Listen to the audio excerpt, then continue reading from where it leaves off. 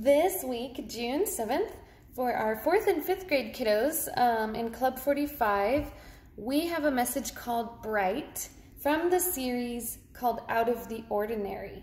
The big question of this week's message is, who or what are you reflecting to the world?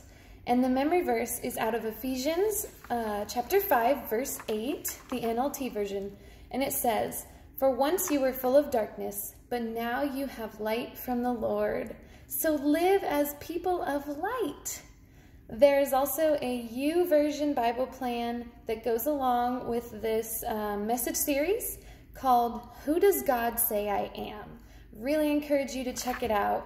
This Bible app has been a game changer for me personally in my spiritual growth and daily devotions. So let us know if you have questions about that. For your activity, parents, if you would like, you're going to need to try and gather up either a laser pointer of some sort or a flashlight might work, and a few mirrors, whether they be handheld or cosmetic. You could use up to 5 mirrors. You also will want to take a sheet of paper and draw a target shape on it and have a way to stick that on the wall. Okay, so the whole point of this game is to bounce the light from your flashlight or laser pointer off of each mirror until it hits the target. So this just shows us how we have to work hard to be a good reflection of God's light. And you know what? If you're not able to gather all of those supplies, or you maybe just don't have the time to do the activity, that is okay. There's no pressure there.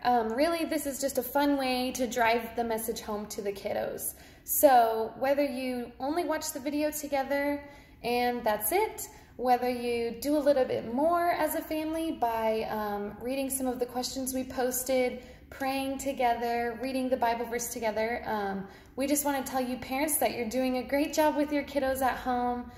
We know sometimes it's not easy to disciple your own children, and we are praying for you and we're with you all the way. So I will go ahead and also post the instructions for the activity here on the post for you in case anybody wants to go ahead and try to do it at home. And we'll see you next time.